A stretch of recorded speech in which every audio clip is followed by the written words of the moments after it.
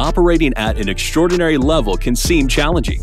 Learn how to survive in the lone wolf economy in the OG Money podcast with Lonnie Ogulnick. Drawing on over 20 years of experience in the trenches of Wall Street, Lonnie explores what it takes to be successful in today's rapidly changing environment. From daily routines, wealth strategies, and sustaining the highest levels of wisdom, Lonnie and his guests unpack proven ways to live an extraordinary life. Welcome to the OG Money Podcast. We have a special guest today, Robert Breedlove. He's an OG Bitcoiner in the Twitter community. He's got his podcast, What is Money? He's doing a lot of things in the space. Why don't you introduce yourself, Robert, to many people that may not be in this little world that we're in on Twitter about, what you're doing now, and then we'll dive. I always go back into the past, and then we speed up into the present. So tell us a little bit about what's going on right now. Sure. Thanks for having me. My name is Robert. I have my undergraduate and master's degree in accounting and finance. I'll give you the super high-speed version here. Spent a few years as an entrepreneurial strategy consultant, essentially. So it's helping high net worth individuals, tax partnerships, make money, save money. Then went out on the CFO path. I was a career CFO for a number of years, mostly focused in tech. And then I started investing in 2014, but didn't get heavily involved in crypto asset space until 2016. And at that time, started investing heavily because I had kind of had my light bulb moment. And then in 2017, which was a big year for the market was up 1,800% that year. We launched a hedge fund pretty much organically through that process. Everyone in my warm network knew I was investing, wanted to figure out how to get involved. So launched a hedge fund, operated that for 3 years. Recently got out of that business in 2020, actually, because going down the Bitcoin rabbit hole has made me realize where my real value and skill set is. And I think it's more in Bitcoin education, specifically reading, writing, talking about Bitcoin, which I'm hoping to bring to the world now with the newly launched What is Money show. First guest there was Michael Saylor, who invested $1.3 billion in Bitcoin in 2020 and just announced another, I think, $900 million that his company MicroStrategy is putting in. And the theme of the show is sort of deep conversations or first principle exploration. So we, like Michael and I, literally started in the Stone Age to build this intellectual edifice up to the modern age to explain the significance of Bitcoin. So I plan on talking to a lot of the world's greatest thinkers about topics, all centered around that question, which I think gets people to Bitcoin indirectly, which is asking themselves, what is money? Yeah, and this is the OG Money Podcast. And, if you think about it, we're living through a transformational period unlike anything that anyone even can comprehend or understand, right? Like, sort of like the invention of electricity. And that's right. If you sit at a dinner table today, I don't know if you have this experience, but I'll sit around a table with 100 people, very intelligent, smart, made tons of money, millionaires, billionaires. They look at me like I still have 3 heads. Right now, they're starting to look at me and ask questions, but you're still really, the adoption curve is so early, right? Like Elon Musk just invested last week. As far as the What is Money podcast series goes, that series with Michael Saylor is the best thing on the internet I've ever listened to. I've only ever listened or watched 2 other things as much as I've listened to that series. One is The Men Who Made America, that show on Amazon Prime. I've heard of it, yeah. Yeah, it's Carnegie, it's Rockefeller, it's Ford, all the guys who built America. And it's so, that's the first stage. And then now the Bitcoin, it's like Bitcoin's like the next thing, right? From steel. So when you rolled that out with Saylor, it kind of was like the next phase of the men who built America. It's mind-boggling. And then the other thing that I can watch on repeat a million times is Goodfellas. That's just, whatever it's on. It's, Classic. Yeah, but those 3 things I'm putting in there. So I'm assuming you're done with the series with Saylor, huh? That was 9. I keep looking for 10, but I'm keeping. We're not done. Okay, great. Actually. All right. Yeah, we've got at least one more. Saylor and I, we're already iterating on the next conversation outline. So we'll have at least one more episode, but maybe more. Originally, Saylor and I just recorded twice. We did a 5-hour session, a 5.5-hour session. That became 9 episodes. So we'll do at least one more recording session. That could be between 1 and 3 episodes. So we'll see. Well, that's phenomenal news. So, aside from, we're going to circle back to the What is Money podcast in a little bit, but I like to always go, a little bit like in your childhood. I always like to see the sparks. Like, what were you like, let's say, at 12 to 15 years old, 16, 17 years old, in that era, where, like, you started to see some sparks happening, right? What was happening in your life where, eventually you led up to finance, money, now Bitcoin? What was happening then? So this is actually a pretty interesting story. First of all, as a kid, specifically really fascinated with the stars. I remember I grew up in Tennessee, so we'd go camping a lot, and I would always find myself just staring up at the stars, wondering WTF, what's going on here? What is all this? And then around the age of, I guess, 10 or 11, we started having summer reading books assigned to us in school. So you take a book home for the summer, you have to read it, you come back, you take a test on it. So around this age, I started to pick up the skill of reading. I really started to enjoy reading. I guess this is about 11 years old. And I remember once I figured out I could grab any book, go into a bookstore, grab any book I wanted, educate myself, just download this information from whoever in the world about whatever. I went straight to the deep end of the pool and started reading astrophysics. I was reading Stephen Hawking. I was reading Brian Greene, these other prolific authors that just described what the universe is, basically the physics of the universe. And that, I didn't know it at the time, but I think that just sort of set me on this lifelong trajectory of learning, just the self-education for the rest of my life. And first principles thinking too, because I'm always asking the why, like trying to get to the bottom of things. So that gave me this good foundation. And then it's interesting enough, I started playing this video game around the age of 12 or 13. It was a massive multiplayer online game. So a lot of people have heard of World of Warcraft. This is by the same maker of that game. The game is called Diablo. The one I was playing was Diablo 2. And the game is essentially, you're in the video game fighting demons, kind of like Dungeons and Dragons on a computer, I guess you could say, but there's millions of people around the world playing it. So there's the game itself. You can go into the game and pursue the demons and equip yourself with armor and weapons and crawl the dungeons, etc. And then you can also come outside of the game, and there's an economy. There's markets. People are trading items. They're buying and selling items between one another. Every item is unique and has certain characteristics that give you, different attributes in the game.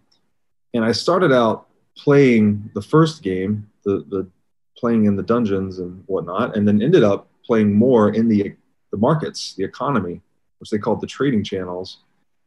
And eventually I was just playing the trading channels. I was just buying low. There were all these different channels you could go into at different times of the day. And I figured that basically learned organically how to buy low and sell high, and how to craft my advertisements well.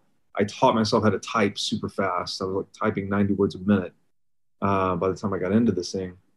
And so I like to joke that I was into digital assets before Bitcoin.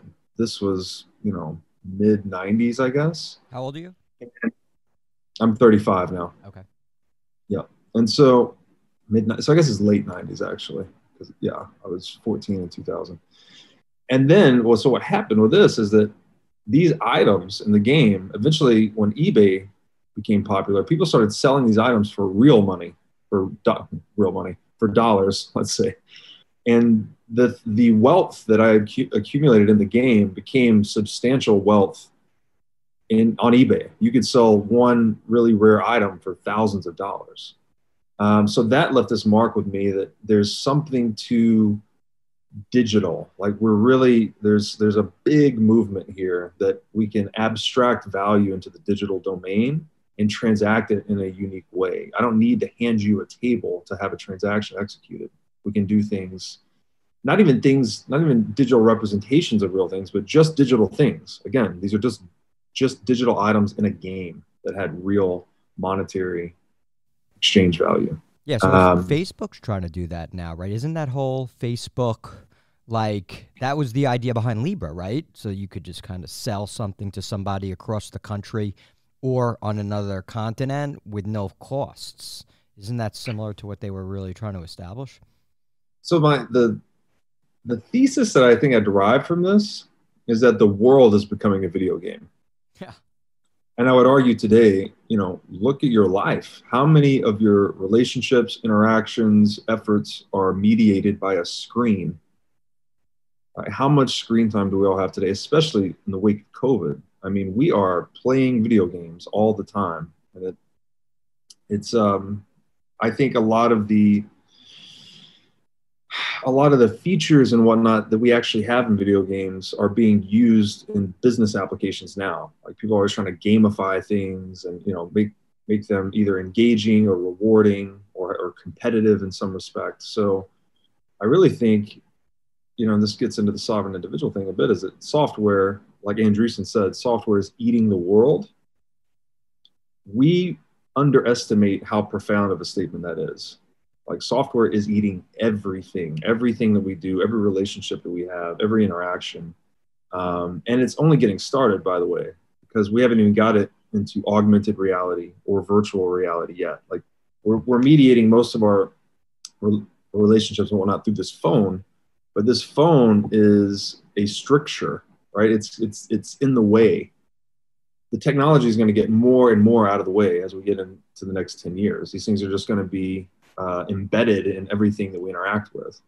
So I think we're in the middle of something really profound, like a digital renaissance type event that I would say the history books, but they probably won't be books. When they're written, they're going to regard this as a profound period of change, akin to the agricultural age or the industrial age. Okay, so I want to just stop you for a second, and let's just discuss the fact that, like, what I love about what you're doing now on podcasts and talking, you originally on Twitter, I was reading your stuff, and it was literally the most insightful. It was like a book. It was amazing. Thank you. What I found, though, and I don't know if you found this, I was a voracious reader for the last 15 or 20 years. Then I was like, okay, I'm going to audiobooks. I just don't have time to sit and read as much, so I'm now going to listen to the books. Now, with the advent of these podcasts, I'm kind of addicted to the podcasts, and I can't even get through a book anymore.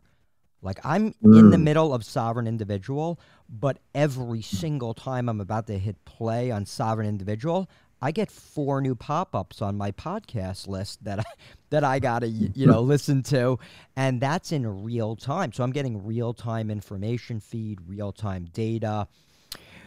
The fact that I'm in the middle of Sovereign Individual, and you just mentioned it, and I know you're a big fan of it just from listening to the podcast that you've been on, why don't you just give us the cliff notes on the Sovereign Individual?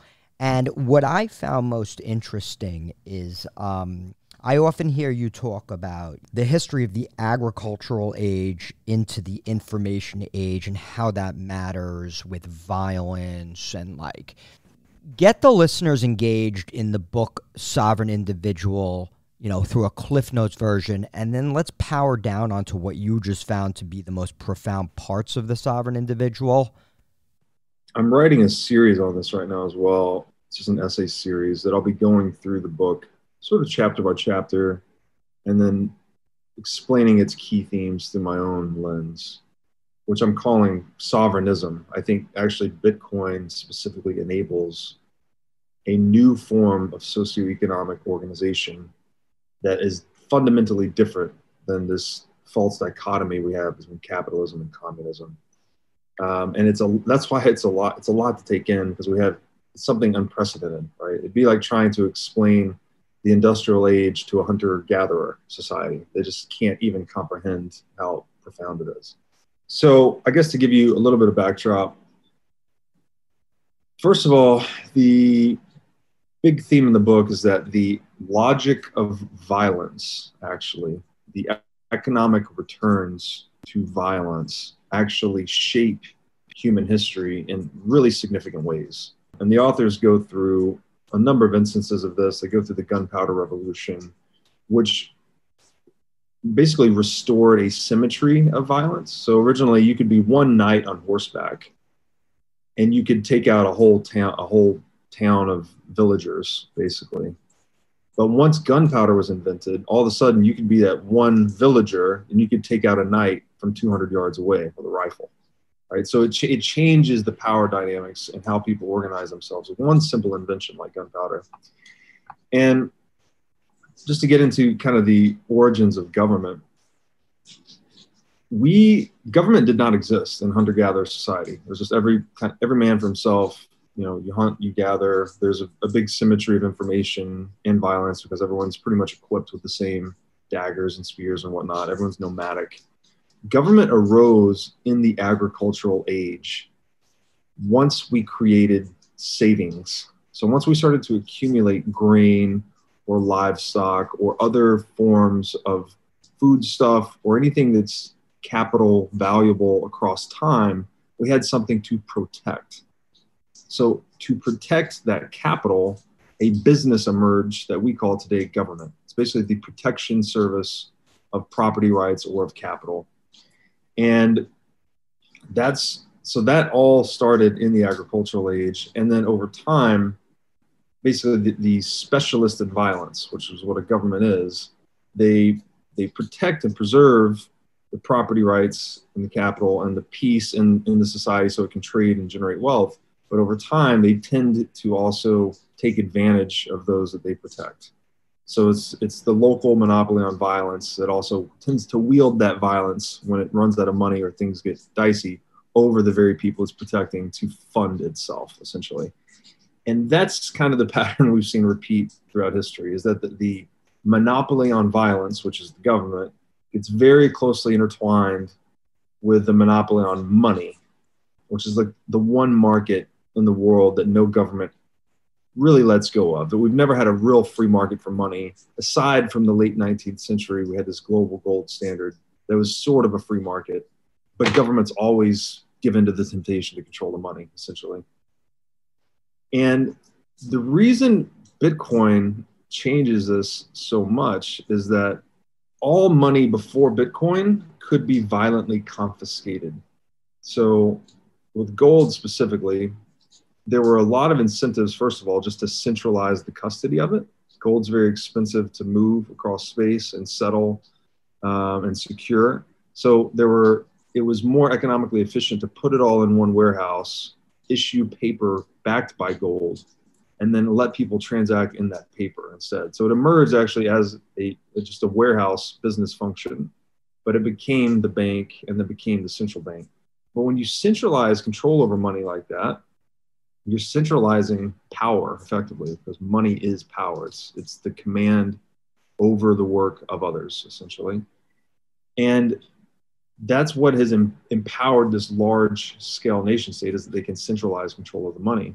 But with something like Bitcoin, and that's also the reason they go to war, right? So when Nazi Germany would invade a country in World War II, their first stop, once they conquer them, would be straight to the central bank, and they would plunder their gold hoard. So it's like gold. You have to consider that gold is geopolitical money, right? It's the reason nations are going to war. It's how they're funding war. It's what all their currencies are premised on. All their debt is premised on, is either their own gold holdings or their treaties with other countries that have gold holdings. So like gold is the game humans have been playing. The story of man is the story of gold, kind of thing. So then you introduce Bitcoin. Bitcoin, 12 years in, it's a digital disruptor to gold. Now, it's very uncertain how this game plays out, because we have no comparison. We have the game of gold that man's been playing for 5,000 years. We have the game of Bitcoin that's 12 years old that could really be literally a game changer, a brand new game. The reason it's so different is because you can't confiscate Bitcoin if it's properly custodied. Even if say a Nazi Germany invaded a country, if they were on a Bitcoin standard, there'd be no economic benefit to a Germany invading a country. They wouldn't have any money to steal at the end of that, because the Bitcoin, as we know, it can be stored kind of everywhere and nowhere. It's just information. So this concept of theft-proof money is, I think, just permeating all of our socioeconomic organization and institutions, and that everyone faces these massive incentives to hold money that can't be stolen, confiscated, or inflated. And just to give you a little bit of numbers on the average US taxpayer. So average US taxpayer pays about $10,000, $500 in direct taxation per year. That does not count inflation, which inflation as of 2020 was about a doubling of that. So people were losing purchasing power at a rate of about double that. If you could instead, if that average US taxpayer could instead take that $10,500 he sends the US government every year and instead put it into a savings account that yielded 10% per year, after a 40-year working life, that savings account would be worth $4.4 million. And again, we're not counting inflation, just looking at direct taxation. So just zeroing in on this average US taxpayer, the incentives to adopt something like Bitcoin are equivalent to the question, would you change your savings account from your local bank to the Bank of Bitcoin for $4.4 million in retirement savings? That's the type of pressure and incentives that all market actors face when considering where to hold their savings over time.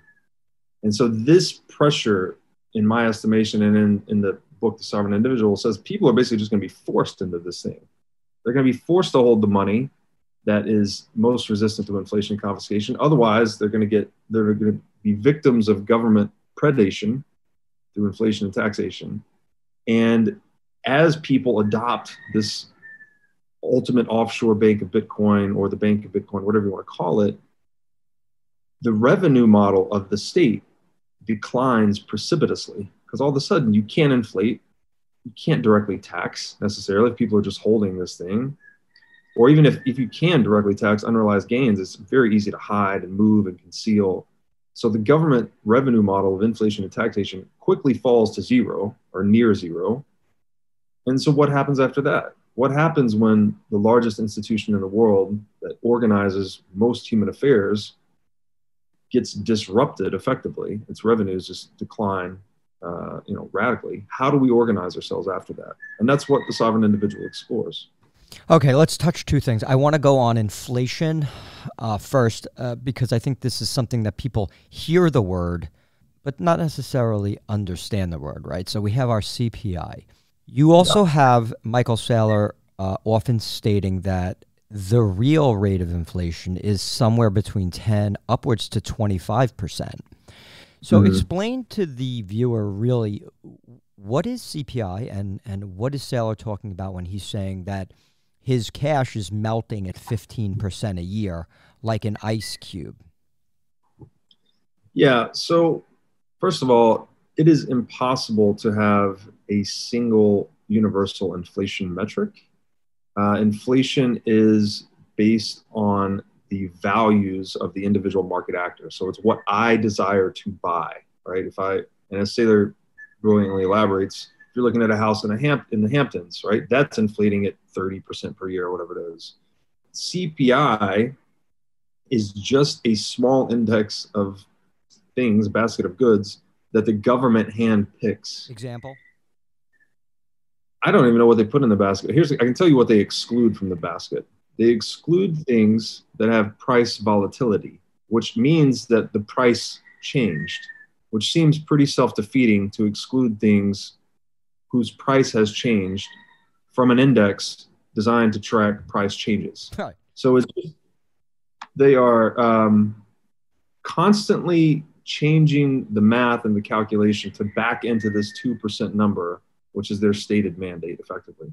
But in reality, just like value itself, value is subjective, right? What you value is different from what I value. No one can tell you what your percentage value on anything is. No one can tell you what your inflation, everyone has their own inflation coefficient, if you will. Right. It's the things you seek to buy in the world. How many as we increase the supply of dollars, and dollars are chasing these things that tend to be, they'll chase things that are more desirable, harder, if you will, whether it's early retirement via a U.S. Treasury bond, or it's house in the Hamptons, or it's premier Los Angeles real estate. Those things tend to inflate more quickly because they're more desirable, whereas things that we can produce more easily, YouTube subscriptions or laptops, technology is a great example of a deflationary industry, because TVs, because we are becoming more intelligent and efficient at producing electronics and other goods and services in the technology space. We're getting faster at that than we are at printing money, right? So it's a rate of change comparison. And another way to think about it is, how energy intensive is the thing that you're buying or selling? If it's a ribeye steak, it doesn't really matter how much smarter we get. We can't make the cow grow faster or eat grass quicker or any of that. Ribeye steak tends to be a pretty good proxy for money supply increases. So because it's a very energy intensive product. But if you look at something like, an iPhone, or even they've increased prices, but other electronics, they're actually getting less energy intensive because they're making them smarter. They're mass producing them more quickly and easily. So CPI is a lie, is the gist of it. There was a website called the Chapwood Index that was actually netting out, it was aggregating cost of living metrics across a number of major cities. That was a little more accurate, but in reality, you can just look at the US M2 as a rough proxy, right? It's the change in money supply.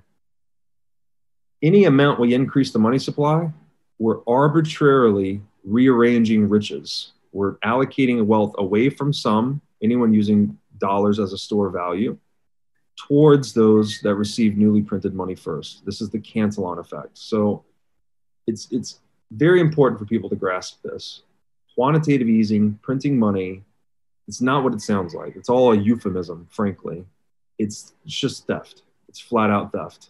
It's whoever has monopolized the money can now print money that the rest of you have to work for, and they can use it to buy stuff. They can use it to buy anything. It's money, right? It's pure optionality in the marketplace.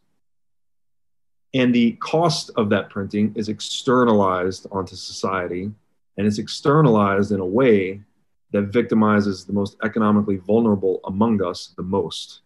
The poor, those living on fixed income, retirees, pensioners, all these people that depend on the store value function of the dollar are getting victimized in this scheme. So fiat, and I've argued about this in a lot of my writing, fiat currency is by definition a pyramid scheme. And it's the big bitter pill to swallow, perhaps, that the dominant currency in the world is a pyramid scheme, but that is the fact of the matter. And inflation it's misunderstood by most people. What are your thoughts like? So as a financial advisor, I have a 75-year-old woman, 30-year treasury, 2%. German bonds, the entire yield curve is negative. Right. I got to buy Amazon and Apple as like their new safety net of like a store of value. That's right. It's absolutely insane. And what I noticed in March of 2020 was the bonds, the high yield bonds, they got wrecked, and lack of liquidity, while the Amazons, the Netflix, the Zooms, the DocuSigns, they came back fast. They came back the hardest. And had it not been for the government printing, I think, upwards to $10 trillion, right? What was it, like 30% of all new dollars have been printed in the United States since March? Yeah, 108 years of Federal Reserve history printing dollars. I think it's 30%. So one out of every $3 ever produced in 108 years produced in the past 12 months. Right. So what came to my brain was like, unfortunately, whether or not the regulators or whoever compliance realizes, I have to buy the NASDAQ for the 70-year-old woman. That's right. Because That's right. You need $10 million in a 10-year treasury to get $100,000. Who has $10 million to get $100,000 a year? Right. Versus Apple up 43% or 63%, and they did less revenues in 2017. So as a financial advisor, yeah, I look like the black sheep because I'm not doing the 60-40 thing right now. That game is over. Game is over, and it's been destroyed by the incentive scheme underlying fiat currency. Actually, what you're experiencing is being pushed further out along the risk spectrum to preserve wealth, because fiat currency has been totally compromised, right? And so government bonds are going to yield less and less while inflation goes higher and higher. So we have this increasing negative real yield that's pushing anyone that wants to store wealth across time, which is everyone wants to protect wealth, forces them into riskier investors, right? You're in equities today. You could be in junk bonds tomorrow. You could be in private equity deals, the year after that. It's just going to get worse, basically. As negative real yields expand, people get pushed further out along the risk curve. And this points to another incentive related to Bitcoin, is that at the very end of that risk curve today is something like Bitcoin, right? It's the most, in a purely volatility terms, it's the most risky asset in the world. It's the ultimate risk on asset. But what's interesting about it is that as people are being forced into it, right? So more and more capital is being pushed into it to either satisfy pension obligations, right? There's all these defined benefit pension obligations that are underfunded, or people like your client that are just trying to preserve wealth. They're getting pushed into equities. Maybe they buy a little GBTC as a 1 or 5% allocation to hit their target yield. As people are pushed into this ultimate risk on asset that is Bitcoin, it grows in market capitalization and increases the chances that it becomes the ultimate risk off asset, right? Something disruptive to gold. So I don't know if you've ever seen this thing called Exeter's Pyramid. It's an inverted pyramid. It's got gold at the bottom, derivatives at the top. And basically, in times of economic crisis, people fly to the bottom. They want to get into trust minimized, highly liquid money, which is gold, effectively. Bitcoin's sort of descending Exeter's Pyramid. It's cutting through all of these things as capital is forced into it. And the properties that made gold, Bitcoin, it perfects it quantitatively and qualitatively, is better than gold across all properties of money. So it's seemingly, so long as it continues to operate as it has flawlessly for the past 12 years, it's seemingly unstoppable. Let me cross borders here on gold for a second, because what's absolutely mind-boggling to me on the gold front is you can go to GLD 2011 and you're down 10% in GLD. Yeah. So what has gold done for anybody as an inflation hedge, while the balance sheet of the Fed in those 10 years has what? 4 or 5x'd? Yeah. So gold has been really great over the long term, but you have to keep in mind that central banks own 20% of the total supply. There is overwhelming evidence that they systemically suppress its price in the derivatives markets. London Gold Pool. There's a great website on this. It's the Gold Antitrust Action Committee, I think. It's gata.org. They go through all the evidence. Some guys got arrested. Some guys at, what was it, one of the banks, they got arrested, yeah. Yeah. It's very obvious, Frank. Even Alan Greenspan had a quote. He's like, the United States cannot legalize a sound store of value and have a welfare/warfare state. Like the idea of fiat currency depends on there being no sound store of value alternative. Otherwise, people would just hold the alternative, sell the dollars, fiat collapses. So that's why we had Executive Order 6102. That's why they manipulate gold's price in the paper markets. That's why Fed's balance sheet has expanded tremendously the past 10 years, but gold's done nothing. And that's why Bitcoin is so fascinating, because it's the one thing they can't stop. So it ends up being this true barometer for central bank market manipulation. So let's go there for a second. You say the government can't stop it. That's sort of always been in the back of my mind as my biggest fear, like the government will not allow this. I know you spoke to Gary Vee and battled with Gary Vee recently on a podcast I listened to. That was his big thing. You always have in the back of your mind that the government is going to put something. Yesterday I heard Janet Yellen be like, we're going to, regulate the on-off ramps to make sure there's no illegal activity. But she brushed it off like, oh, yeah, it's doing well right now. It's a good asset. She didn't see him. And Gary Gensler's coming in. He taught MIT. He spoke for the last few years about just Bitcoin. So he's pretty knowledgeable. Is this administration, could it possibly be a pro-Bitcoin administration, or is that not possible? I'm not sure. I actually keep my head out of the politics because I actually think in the aftermath of all of this transition, the sovereign individual thesis playing out, politics will be rendered completely irrelevant. The fact that we have a popularity contest to decide who gets to make the rules for society will seem like an anachronistic thing that we did, is my belief. When does that play out? When does that because that's not. I think it's happening right now. These things take. Everything's getting faster and faster. So I can't tell you how long it's going to take, but it's happening right now. Bitcoin has a $1 trillion fully diluted market cap. It's not there's no way you can stop it.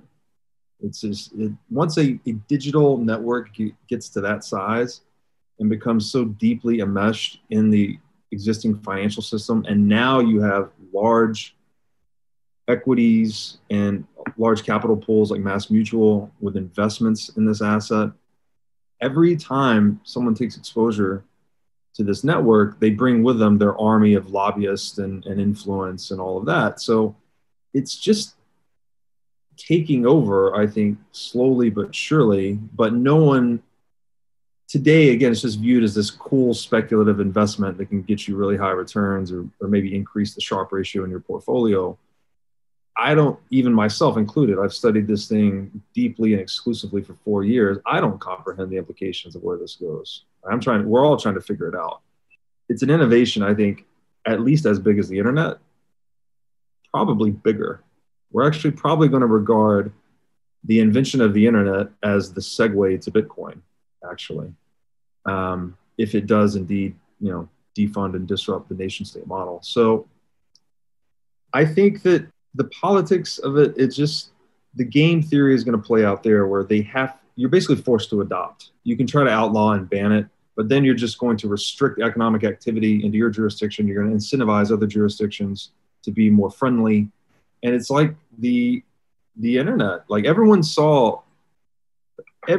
country in the world saw the boon the American economy got from taking the do not harm approach to the internet, right? We created the most valuable companies in the world right here in the US. And I don't think anyone wants to miss that next wave of innovation, the US included. So, and it's quickly apparent that this is it. This is the wave of innovation post-internet. Yeah, so as an advisor, I went in very early in Square as I saw Jack Dorsey was leading the charge with his Cash App. He was enabling buying and selling of Bitcoin on the Cash App. He recently put $50 million of his balance sheet in there, and he's building out an entire crypto bank within Square, right? Do you have any insight into what he's doing there? Because I would feel very comfortable moving my money or Bitcoins or what have you into a publicly traded company like Square, right? I'm looking forward to that day because you really want to have, the responsibility of a FINRA SEC type company that, you're I would say, if anything happens that, Jack Dorsey would be responsible. But from a political standpoint, I think he's also a very big ally, and he's talking to a lot of people on Capitol Hill. He actually went to war with Donald Trump on Twitter. So he has a lot of allies on Capitol Hill. So I think he's a very, very good advocate for Bitcoin. I look at him as sort of like one of the lead guys in the space. And I agree with that. Yeah. And that takes me over, there's companies like Overstock, they've got, their whole Medici Ventures.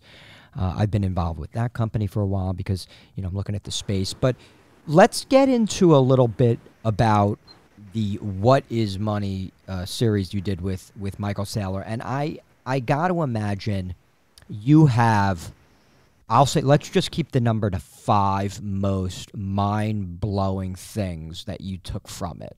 Does 5 sound like a good number? And you can add or less, it doesn't matter. But I need to listen to that really, every time I listen to it, I'm like, well, how did I miss that? Do you know what I'm saying? Yeah. Like, you miss things. Yeah. But is this guy just off the charts smart? Like, I don't know if I've ever listened to someone as intelligent as this guy. I mean, yeah. I mean, Michael is brilliant, frankly, and I don't use that term lightly. I actually believe he's one of the greatest thinkers of our age, greatest living thinkers of our age. The Bitcoin play he executed at MicroStrategy could make him one of the wealthiest people in the world at some point, especially if things play out the way we think they are going to. And he's a guy that, you know, you could read a bit about him, but he's been kind of a lifelong learner himself. He's always been into tech and innovation and studying the history of scientific revolutions and paradigm shifts. So he is a guy predisposed to understanding the significance of Bitcoin, right? He wrote a book in 2010 called, I think it was The Mobile Wave. Mobile Wave, yeah. Basically said, go out, Facebook, Apple, Amazon, Netflix, Google are going to eat everything. Like, just buy and hold these stocks, essentially. That was 2010. Clearly, history bore that out. And I think he had every puzzle piece in place to understand how big of a deal Bitcoin is, except maybe the monetary piece, which COVID just sort of forced his hand on, right? All of a sudden, the world changes, central banks respond in an unprecedented way. He's sitting on this slug of cash, $500 million of cash. He has to figure out what to do with it from a treasury management standpoint. And that got him going down the monetary rabbit hole. And I think once he had that final puzzle piece in, he was, fully equipped to understand Bitcoin. So how do you hook up with him? Where does that happen? So he made an announcement actually out of the blue about his treasury allocation on Twitter. I think it was maybe August. Can we take a step back before we run into that and just discuss how fucking powerful is Twitter? I mean, I DM'd you. You got a DM from Saylor. I mean, it's really insane how powerful Twitter is. And I've been an investor in that company for a very long time, and the politics of it made me a little weary because it's so but it's just an outrageously an amazing tool. Well, we're back to kind of the beginning of the conversation where we talk about this digital renaissance that we're living in. It is truly profound. And as Saylor would describe in his book, these tools let us bend time and space. So it's like magic, effectively. The conversation we're having right now is basically magic 20 years ago, right? No one could have thought this was even possible. Twitter is magic, right? You can have these conversations in little ideological spheres about whatever topic you're interested in with everyone else in the world interested in the same topic. And it's just, we've accelerated the global hive mind in a way that I don't think any of us comprehend. They make the announcement, he DMs me. I'm like, oh, wow, this is awesome. Congratulations, big move. Was really just came out of the blue. And then we just started talking. I think he had reached out to a few other Bitcoiners that he had read their work and, said it was brilliant. And, we're just chatting. I'm like, well, look, I've had this idea for this show. I've been talking to people about Bitcoin for years now. And I've found that the right way this is kind of like the movie Inception, right? You can't force an idea on somebody. You can't come at them and just tell them this, that, and the other and expect all the meaning that you have in your mind to be received by theirs. People have defense mechanisms and they have their own lens through which they're seeing the world. But I found that if you can just present this question, what is money? It's like, you just go ask yourself that question. Keep asking it and see what you find. That is a pathway to Bitcoin. It's like actually incepting Bitcoin into people's mind. And so my theory here with the show is that this digital age has just completely collapsed the cost of information access. And in doing so, it's going to make everyone a lot smarter. So the equivalent that we saw actually 500 years ago was with the invention of the printing press, the Gutenberg printing press. The cost of access to information collapsed. So all of a sudden, people all over the world became a lot smarter. Like, there were a lot more thinkers, a lot more variety of thinkers. And these thinkers, these critical thinkers, became heretical to the church over time and actually brought down that institution. So again, it was one small technological innovation that brought down the dominant institution of the time. And I think we're going through something similar now, where anyone can access information about anything across all of history at a keystroke, effectively. And I think this is just going to invigorate the intellectual capacity of mankind over the next 10 or 20 years. So what I hope to do with the show, it's kind of like the intellectual Olympics or something. I want to sit down and talk to the smartest people on the planet about their worldview from a first principle standpoint and build it, from the basis all the way into the modern age, and then how they see the future. And I'm just incredibly fortunate to have Saylor as a first guest. I don't think I could have asked for a better first guest. He sets the bar really high. So what's you asked about? Yeah, what I was saying was, like, what was like a few things that you were just like, oh, like, I mean, there's a lot in there, but like, is there anything in there that, like, when it hit you, you were just like, oh my God. Yeah. So one, and this is his overarching thesis, basically, is that mankind is the animal that channels energy across time and space in accordance with his intellect, basically. So we're building these ideological structures in the world, and then we're actually channeling energy into them to create them, right? So, and this is different than any other animal, in that we can create these, how do you say it? These symbolic structures, if you will, that we can all work on and agree to, and then we can coordinate our efforts to make it a thing. So like building a skyscraper, for instance, we can put it all on paper. We use the symbols of mathematics and language to coordinate all of our efforts.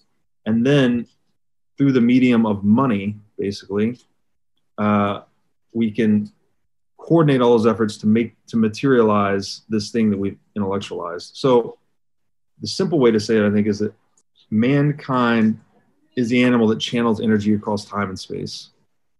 And money, the answer that Saylor gave to the question, what is money? Money is the highest form of energy that mankind can channel across time and space. So you can think of money as like a claim on all other forms of energy. So it can give you access to chemical energy, human energy, nuclear, whatever it may be. It's pure optionality in the marketplace. So we are trading, like mankind trades to survive and become more energy efficient. Money is like the most tradable thing. So it's the highest expression of our defining characteristic. So that just really blew my mind and started me thinking about the world in energetic terms. The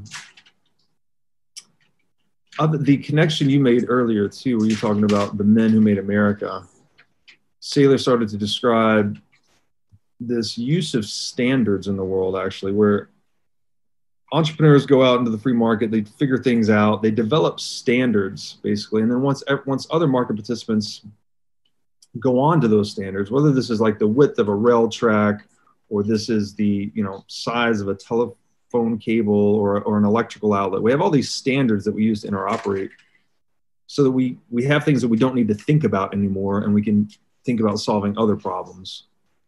These standards unlock energy efficiency in a really profound way.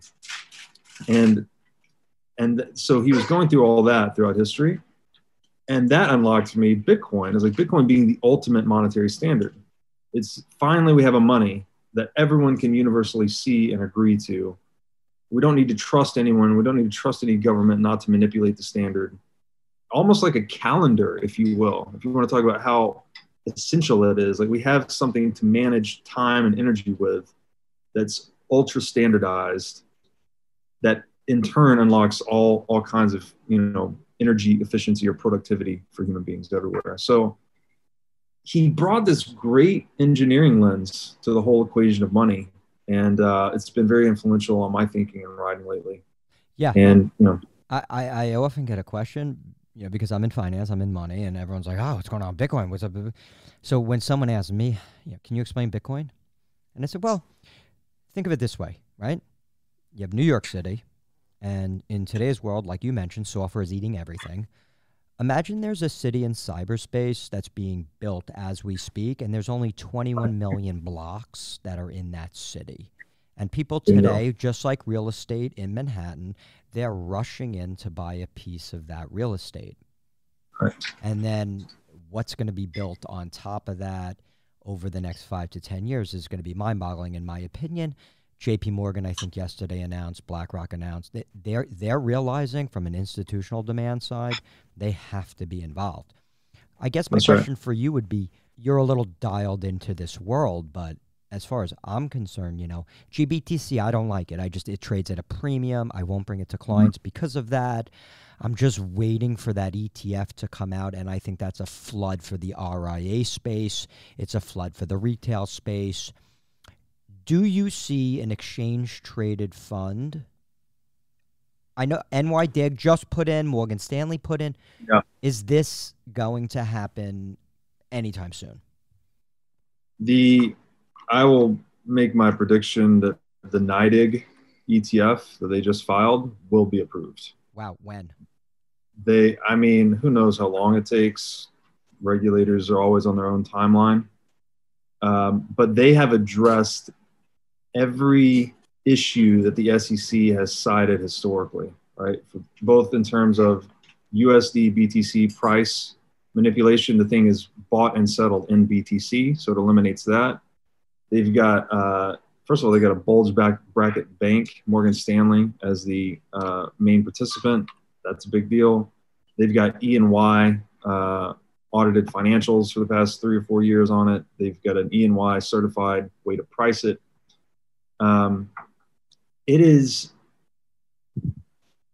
just can't see a way that the SEC could credibly deny this particular filing. Everything has been addressed. Let's just put it that way. And I think it's a big deal. That particular ETF will undercut GBTC significantly. I think GBTC is 2% management fee, plus it trades at quite a significant premium, especially when volatility is high, 14, 15, 16%. This thing will trade at no premium. This thing will trade in Bitcoin, 50 basis points, unified fee. And this is so exciting because here we have this easily accessible, transparent, low-cost vehicle for accessing Bitcoin directly, like actually holding Bitcoin through this vehicle. And I see this as Bitcoin actually imprinting its values and ethos on the market, right? Bitcoin has this weird way of incentivizing everyone to behave more honestly. That's what it really is. It's an honesty ledger, or as Dan Tapiero called it, a truth machine, if you will. It's created pure incentives to behave honestly, and you see it operating at every level. And I'm really excited for it. I think this bull market is just getting started. Historically, all of these bull markets have been lined up with the halving cycle, and in that lens, we're just quite at the beginning of the bull market. And say something like this, say it takes 6 months for this ETF to get approved, that's going to come at a really hot time for Bitcoin. And I think you'll just see large inflows of institutional capital on the back of that. Yeah. You know what's most interesting to me that I find, where you said gold could be manipulated by governments and banks and that, and we watched oil go negative. Why? Because derivatives were traded. Nobody wanted to take what they put out as their trade, right?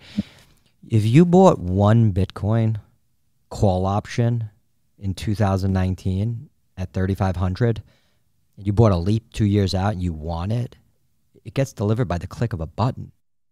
Yeah, it makes it like unmanipulative. That's right. Very hard, which is mind-boggling. I'm going to end off with your views on how big is it that the wealthiest man, I think, in the world, Elon Musk, just took $1.5 billion and moved that onto the treasury of Tesla. And how many companies are going to follow that now?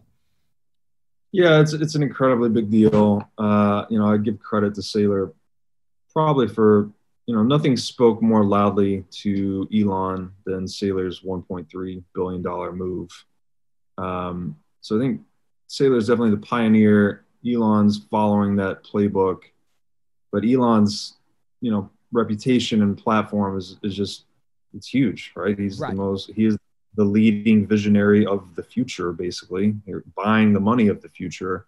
So I don't think you could ask for a much better guy to make that move. And I think the de-risking that comes with that is massive, right? All of the conversations taking place in boardrooms or among management teams about what is their Bitcoin strategy going to be, it shifts things a lot. I was like, well, Elon did it, right? You have this de-risk, whereas formerly your CFO or whatever may have felt a lot of career risk going that far out on the risk spectrum to buy something like Bitcoin. Now you have this bulwark, I guess, in the reputation of someone like Elon. And I would expect over the next 12 to 24 months, we're just going to see a deluge of other balance sheets buying Bitcoin. And we're seeing that, again, that the game theory of Bitcoin, this vortex of incentives that it's permeating at a higher level. 2017, we saw it a lot at the retail individual level, somewhat in the hedge fund space a little bit, but now it's really getting into publicly traded equities. I would think in the next cycle or the next few years, it should start to permeate at the sovereign wealth fund level, central banks, nation states. Bitcoin it's going to eat all the money. Yeah, my prediction. I clear through National Financial Services, which is a subsidiary of Fidelity, and Fidelity's digital assets are up and running. They're ready to go. I got to imagine that all these banks and the regulators behind the banks are just sitting on the tip of their seats, realizing that there's an entire new world that's being birthed as we speak. Yeah. It's like the birth of a newborn, a whole new asset class in front of our eyes, and most people don't even have a clue about it, which is, like you said, we're at the tip of the iceberg of this. With that said, Robert, I know you're super busy. You're a hot commodity right now on the circuit. In this moment in time, I really pressed hard to get you, and you were just super, super generous with your time. You were like, yeah, let's do this. I really appreciate that. Where can people find you, and just let the audience know if they want to keep an eye on what you're doing, what's going on, because you're a super follower on Twitter. So let them know where they can find you. Yeah, thank you very much for having me. This has been a lot of fun. Again, my name is Robert Breedlove. So my Twitter handle is my last name. It's at Breedlove22. So BREEDLOVE 22. On there, you can find links to What is Money Show, the podcast, and the YouTube channel. I've also got links to my Medium page where I post most of my writing, which got me started into all of this, frankly. That's where I found you. Yeah, and that's it. My DMs are open. Feel free to reach out. Always happy to talk Bitcoin. I consider this to be my life's work, so I wake up every day just thrilled to be able to educate people about the principles of honest money. So I'm going to leave off with both you and Saylor 1 and 2 of the most intelligent people that I do listen to and follow in the whole space. So, keep up the work. Thank you for, making me a smarter person, a better person, a wealthier person. And we all owe you a debt of gratitude that, anyone who's out there following you. So I really appreciate it, and keep doing the good work.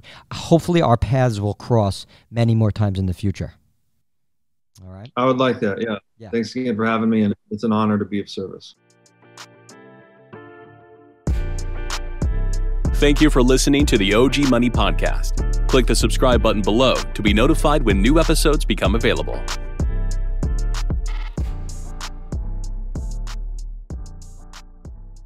Securities offered through Securities America Inc., member FINRA SIPC. Advisory services offered through Securities America Advisors Inc., an SEC-registered investment advisor. This site is published for residents of the United States and is for informational purposes only and does not constitute an offer to sell or solicitation of an offer to buy any security or product that may be referenced herein. Persons mentioned on this website may only offer services and transact business and/or respond to inquiries in states or jurisdictions in which they have been properly registered or are exempt from registration. Not all products and services referenced on this site are available in every state, jurisdiction, or from every person listed. Third-party comments may not be representative of all customer experiences.